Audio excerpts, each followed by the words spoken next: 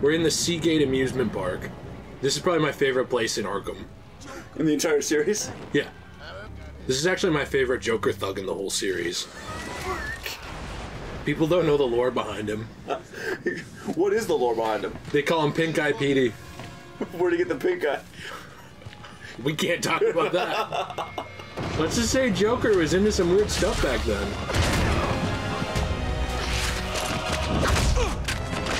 Back then, no business being like this hot. Dude, the clothesline. Oh my gosh. Joker's got my father.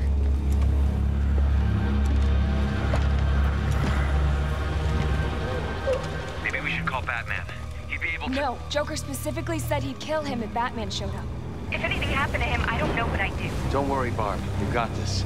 He's gonna be all right. How can you be so sure? Kind of bothers me that Tim Drake is not Canadian.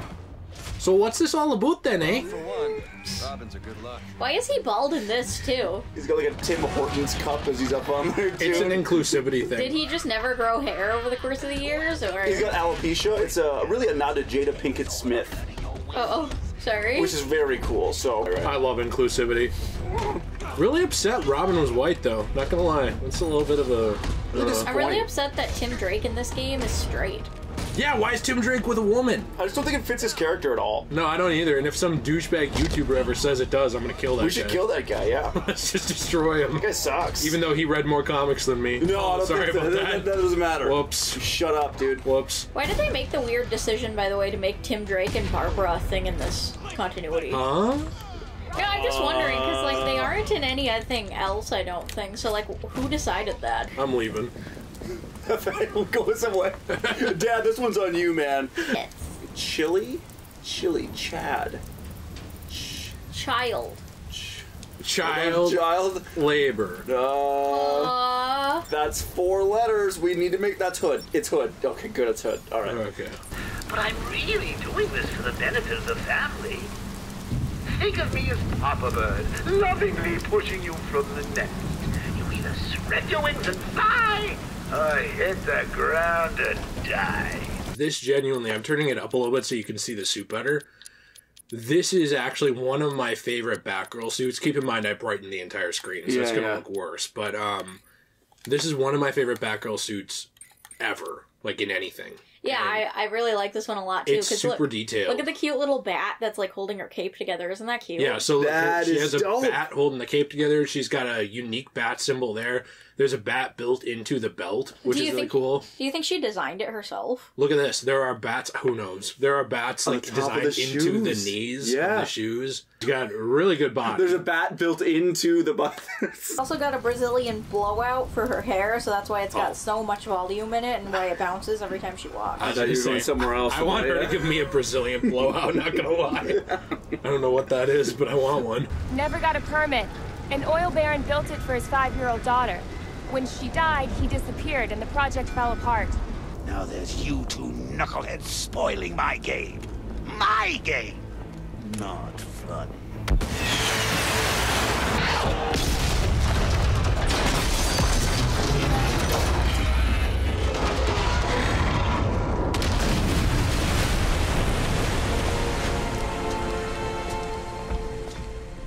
I like the overkill of an RPG, and then he still couldn't get him. Yeah, I know. He did his best. Yeah, it's nothing. It can wait. Watch yourself out there. Ditto. So is he, like, trying to, like, weasel in his little crush here on her, too? Like this? No, they're together. Earlier? They're still together. Oh, wait, no, this was in the past, I suppose. Yeah, this so is in maybe the they past, aren't so- together yet. Yeah. Okay. Yeah. Because I thought they were only together, like, after she got, like, you know, handicapped. No, yeah, well, actually... I just thought he had a fetish. question. Yeah, that's... Well, he was clearly into her even now. For sure. That just really took things to a new level. I just think it'd be really funny if in this DLC he was, like, not into her at all, and he was, like, actually kind of mean to her, but then as soon as she got paralyzed, he was like, so Barbara... He had, like, a... What is it? The I can fix her complex? Yeah, yeah. Except it's her legs, I guess. But he didn't like how independent she was here.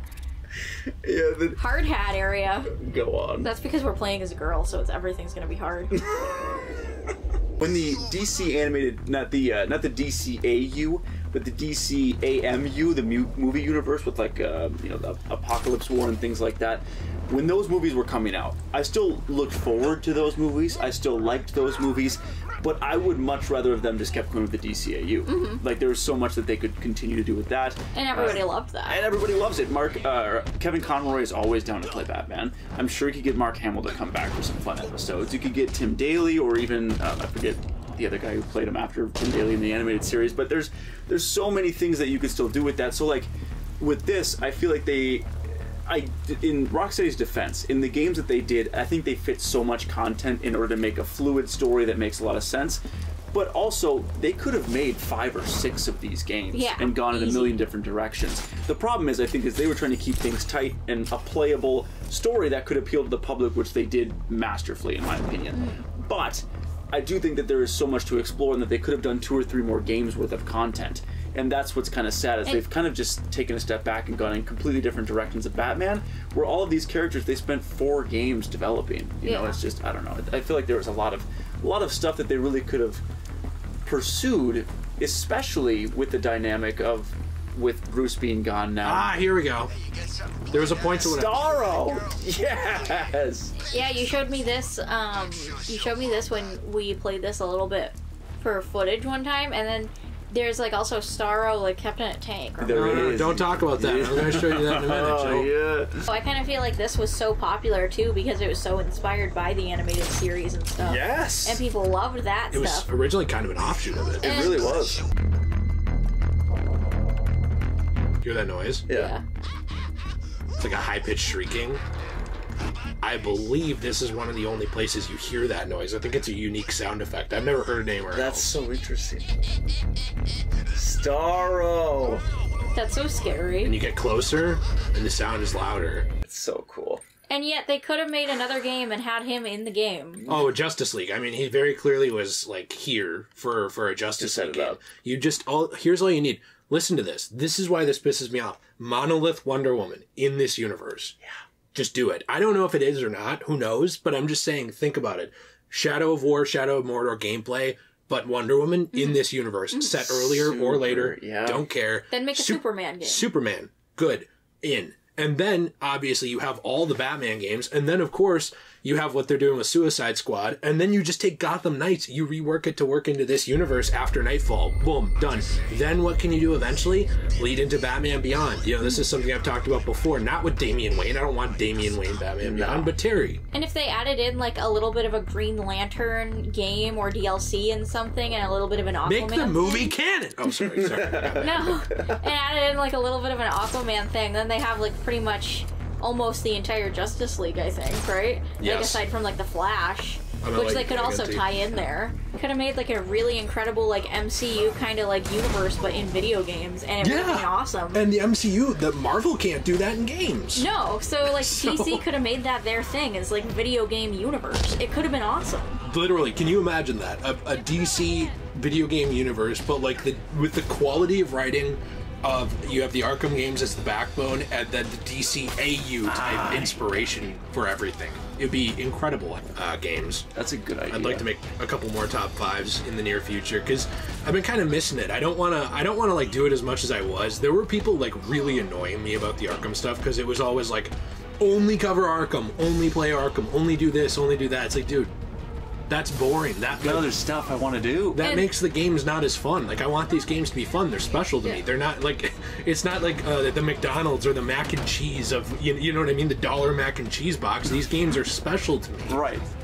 And one of the saddest things is there's not enough content to keep doing that for like a really long time.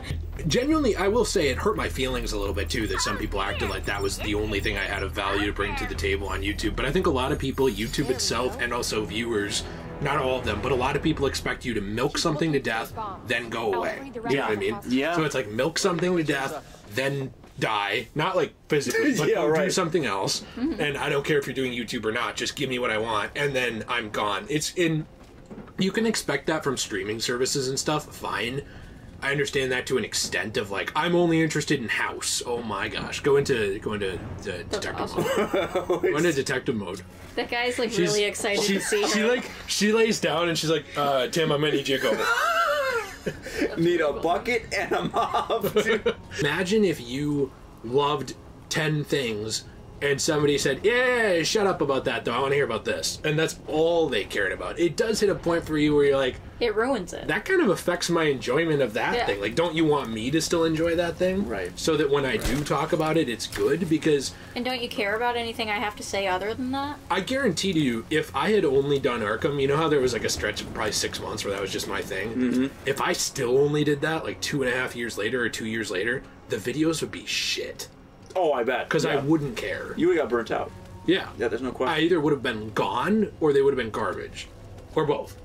Probably both. Yeah. They probably would have slowly degraded into garbage, and then I'd be gone. And you look at these people, I guarantee you, because I do talk to YouTubers behind the scenes and stuff like that.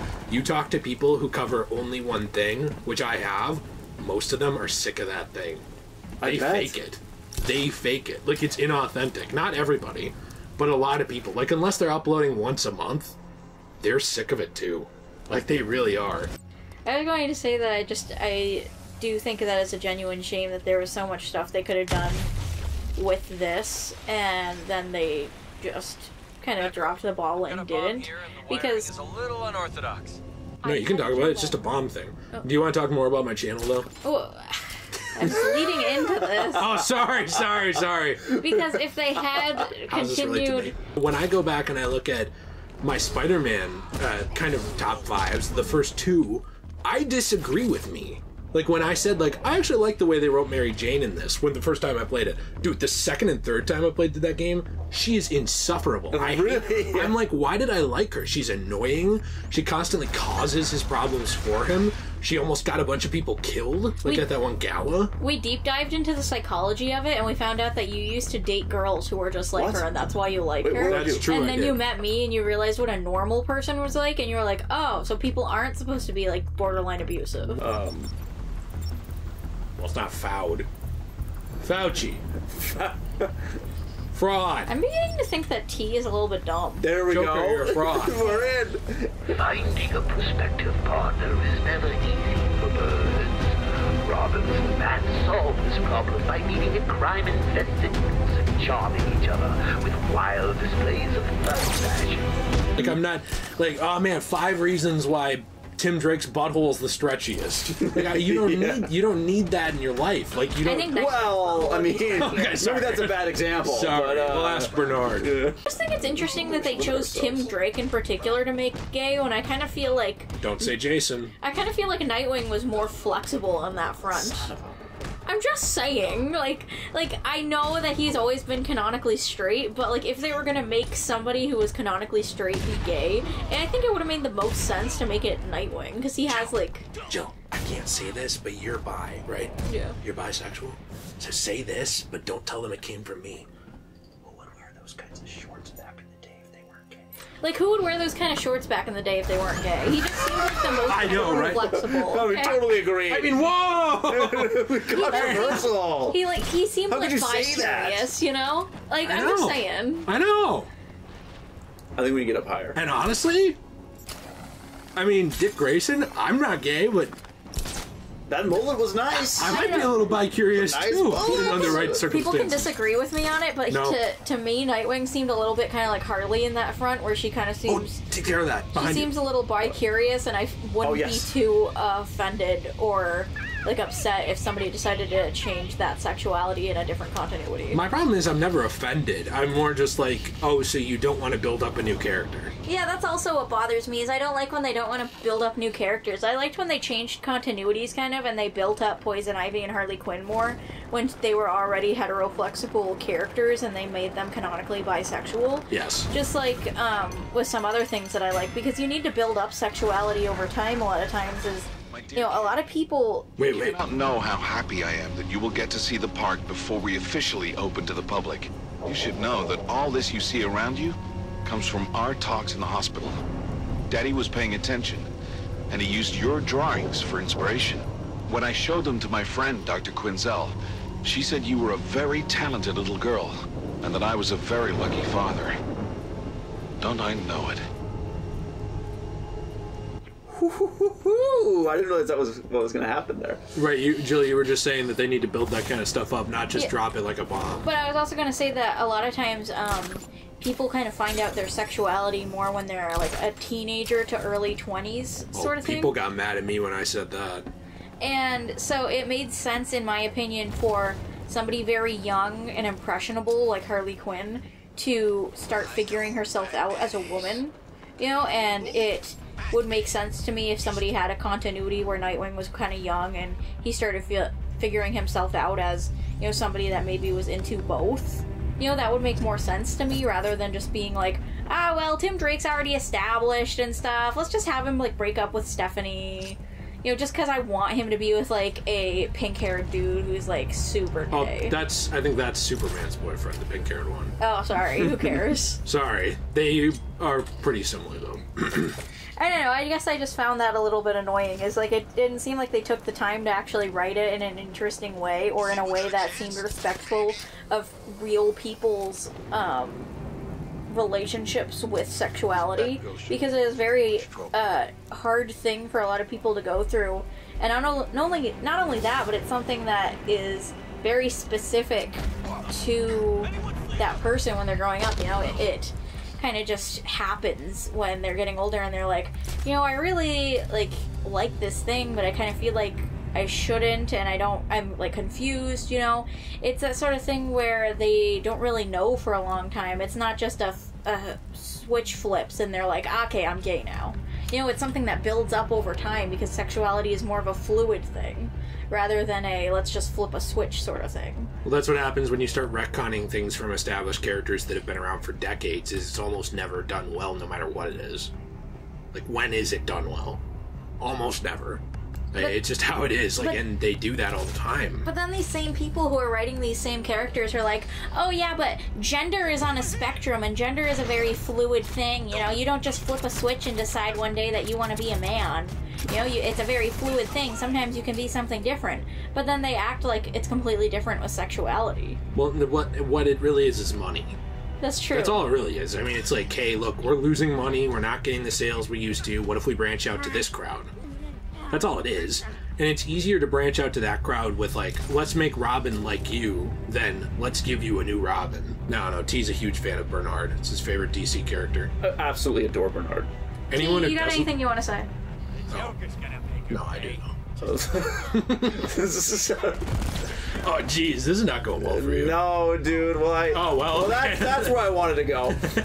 It's just boring. Disgusting. It's just boring to make everything about how somebody's hateful or bigoted or whatever just because they didn't like a comic or didn't like this or that. I can't believe that Degenerate J right now is like actually telling us how much of like a homophobe, racist, transphobic, like Keep it going. all of these other xenophobic things that he is. White supremacist, Okay, like gun-loving Republican. Okay, more. I need more. NRA enthusiast. I'm at like 90% mass right now. I'm about to finish. Let's keep going. Can I get a few more? What else? I'm also a black supremacist. A Muslimophobe?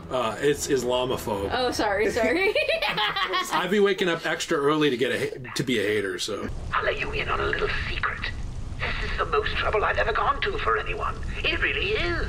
And why? Because I'm concerned. Deeply concerned. You see, Batman hasn't been himself these past few months. If he's not late, he's exhausted. If he's not exhausted, he's preoccupied, making all kinds of silly mistakes. I believe they call it baby brain. Best way to cure baby brain is to get rid of the babies. He's pro-abortion. How? Oh, yeah. That's a political stance. Queen. Dude, like, you can't tell me I'm hateful or I'm this or that if I want to support these characters when you make them, but you won't do anything with them. I literally went out, bought the Steelbook for Jon Stewart Green Lantern, the new movie. I believe it's Beware My Power or whatever. Yes, yeah. I haven't even watched it yet. Heard it's bad. A lot of people hated it. Really? Guess what? I knew that going in. I still bought it because I wanted more Jon Stewart content. Man, what a racist, horrible homophobe. Yeah, it's disgusting. What a dick. You do. Yeah. They make something that they never make, like, let's say the Jon Stewart Green Lantern, and then it comes out really bad, so people don't buy it because it's bad, but they decide, people just don't like Jon Stewart's Green Lantern, let's never make that again. They're right.